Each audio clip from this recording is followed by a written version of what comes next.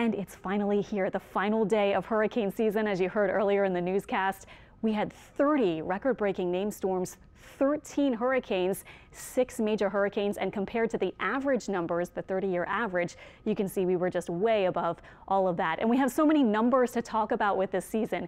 8 times we were in the cone, 12 U.S. landfalls, 5 Louisiana landfalls, that's a record. 70% more storm energy. Remember ACE, accumulated cyclone energy, we talk about sometimes, 70% higher than normal. Laura, of course, strongest Louisiana landfall. It tied the record for that. And Iota, the latest forming Category 5 storm. Here were all the names. I don't know if we want to look at this. Do we need to look back? Maybe we can just look ahead to the cold weather. But here were all the names that we made it through.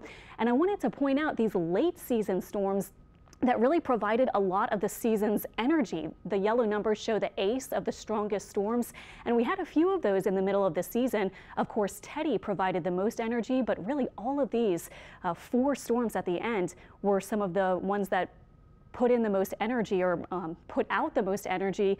And that takes into account not only the category of the storm, but also how long it continued. Our 7-day forecast shows another cold front